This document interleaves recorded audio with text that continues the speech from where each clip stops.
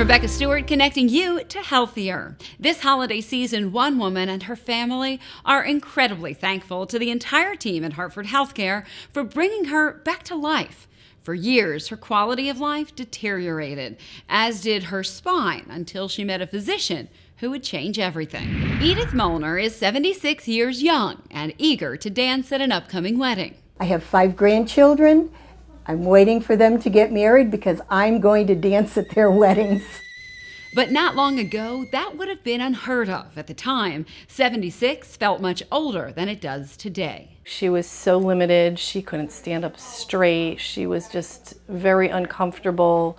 She suffered from degenerative lumbar stenosis and also spondylolisthesis, which led to pain and an inability to stand up straight.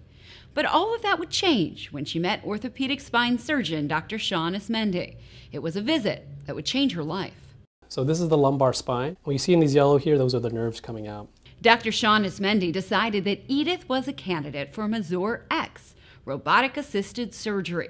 It is a new tool to help spine surgery be even more precise. The key thing that's symptomatically better for her, at least for her exertional buttock and thigh pain that she had, was a lumbar decompression. You have to stabilize it by putting in screws and also rods, and that's where the Mazor robot comes in. It's helping me to accurately and safely place those screws. Robotic assistance means better preoperative guidance, because when it comes to your spine, millimeters matter. Now she can walk faster than me. I can bend, I can lift, and I can twist again, and it's just 2 months since the surgery. She's pretty remarkable. Now Edith's granddaughter is getting married this July, and she is excited to dance at that wedding.